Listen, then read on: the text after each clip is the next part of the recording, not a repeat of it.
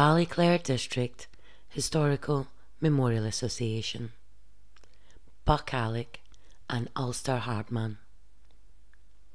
Alexander Robinson, also known as Buck Alec, was born in York Street in the Sailortown area of Belfast in 1901. Alec's early life in the docks was indicative of his future problems with the law. Glasgow had the Billy Boys, London had the Crays, Chicago had Al Capone, and Belfast had Buck Alec. Alec was a colourful character who stood out from the crowd and gained notoriety in Northern Ireland for being a Belfast hardman, a street fighter with a reputation for having no fear alongside his contemporaries James Stormy Weatherall and Patrick Silver McKee.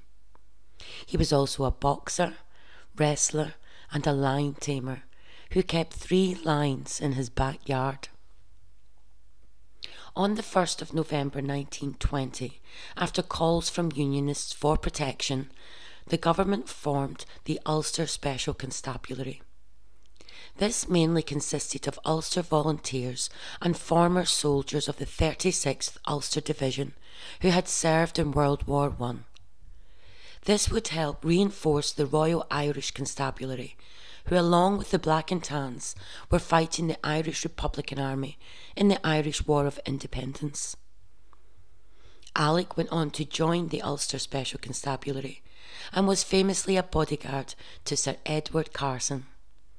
He had served in the British Merchant Navy during the First World War and was recruited to the A Specials as part of a special assignments unit, some of which included eliminating particular targets.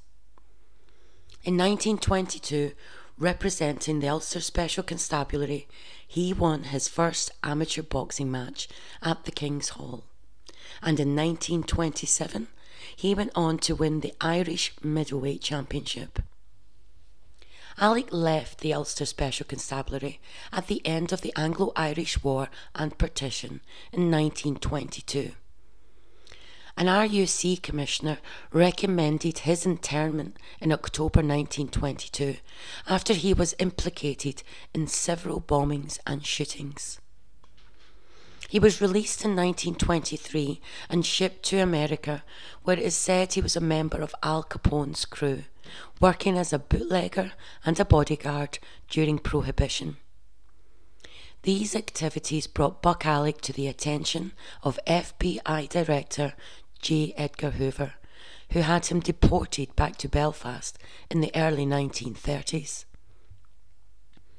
Alexander Robinson continued to live in North Belfast until his death in 1995 at the age of 93.